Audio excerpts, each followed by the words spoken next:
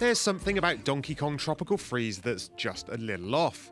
Maybe it's the way Donkey Kong doesn't quite land with the firm-footedness you'd expect from a Nintendo platforming mascot. Maybe it's because, despite introducing the likes of Dixie Kong and Cranky Kong as playable characters with new abilities, its levels see little in the way of new challenges or designs to accommodate them. Or maybe, just maybe, it's because, despite some fun moments, this is one of the least exciting platformers I've played in some time. Take the visuals for example. Yes, they're nice enough, but they don't come anywhere close to approaching the imagination of the likes of, say, Super Mario 3D World or Rayman Legends. It's all just a bit bland, and while you could argue the visual style is true to the series, I think even traditionalists wouldn't mind something with a little more pizzazz behind it.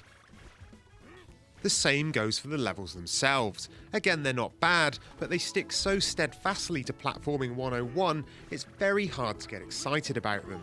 The standards are all there, the leafy green starting levels, the swimming levels, and the harder fire levels, but there simply isn't enough variety in the challenges they present.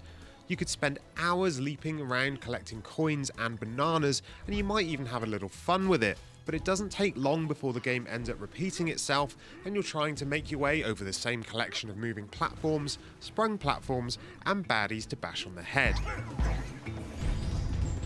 It's all a bit stop and start too, making it difficult to pick up the sort of smooth, free-flowing rhythm that makes the best 2D platformers such a blast. The addition of Dixie Kong with her ability to make Donkey Kong float and jump a little higher, Cranky Kongs to give Donkey Kong a bigger bounce, and the return of Diddy Kong's jetpack are nice, but the mundane level design fails to make much of their new powers and offer up a different challenge.